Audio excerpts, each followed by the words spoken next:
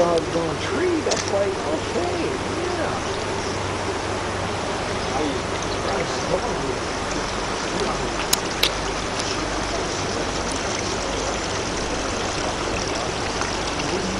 I was probably out of the 90s.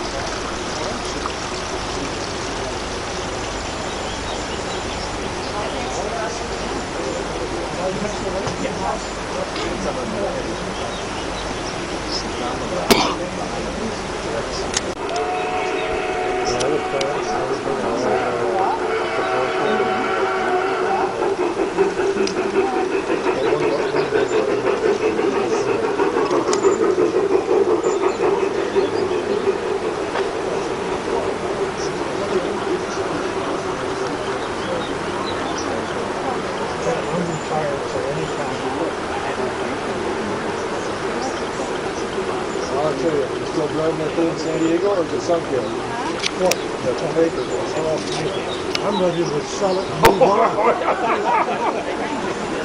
You know what? I said, you remember the guy with the big tank in his front yard last year? Yeah, I said, he's here today. I said, I about fell over when I walked in. Oh, good to see you. Yeah.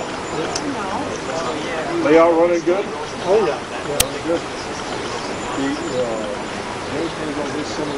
Yeah, it's a good idea, you know. The only thing he did different, he put in block and I put in, I had the rock, so I used to move up there.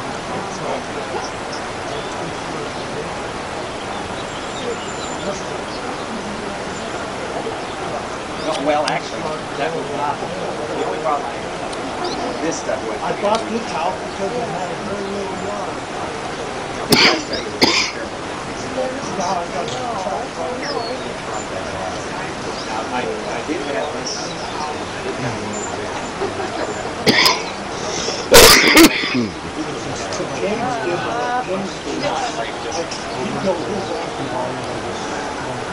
The succulents, I love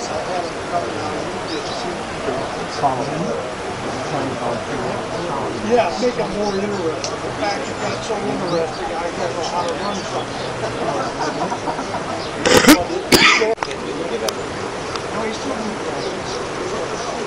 He still does the dry transfer? Wait a minute, he told me he went to deep house. Well, he has, but he's still do it. He's got it in his computer. Because he did the 17.